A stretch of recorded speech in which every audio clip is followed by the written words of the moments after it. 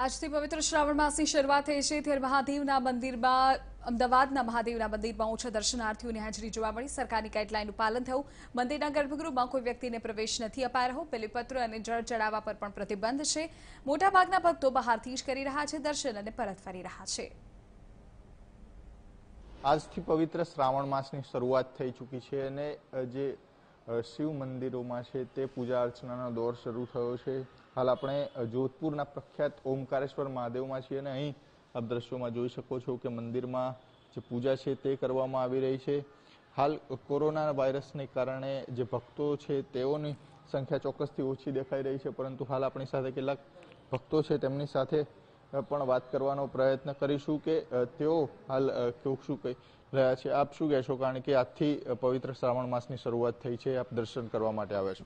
આજે પ્રથમ દિવસ છે તો મંદિરમાં દરેક જણને અપીલ છે કે સોશિયલ ડિસ્ટન્સિંગનું બી પાલન કરે અને જે સરકારની ગાઈડલાઈન છે તે પ્રમાણે મંદિરમાં કે કોઈ જગ્યાએ અડ્યા વગર ભગવાનના દર્શન કરી શકે, જેથી કરીને કોઈ જાતની ખલેલ ઊભી ના થાય। એ બધું ચોક્કસથી આપ શું કહેશો, કારણ કે આજથી પવિત્ર શ્રાવણ માસની શરૂઆત થઈ રહી છે, લોકો પણ પોતાના મહાદેવના દર્શન માટે આવતા હોય છે, પરંતુ આ વખતે કદાચ એટલી ભીડ નહીં જોવા મળે?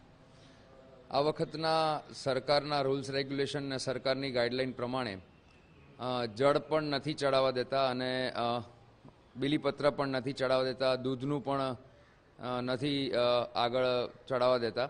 તો સરકારની ગાઈડલાઈન પ્રમાણે આ વખતે રૂલ્સ રેગ્યુલેશન પ્રમાણે કામ કરવું જરૂરી છે, કેમ કે કોરોનાનો સંકટ ચાલી રહ્યો છે। તો એના કારણે આપણે પોતે પણ ધ્યાન રાખવું પડશે અને બીજાનું પણ ધ્યાન રાખવું જરૂરી છે।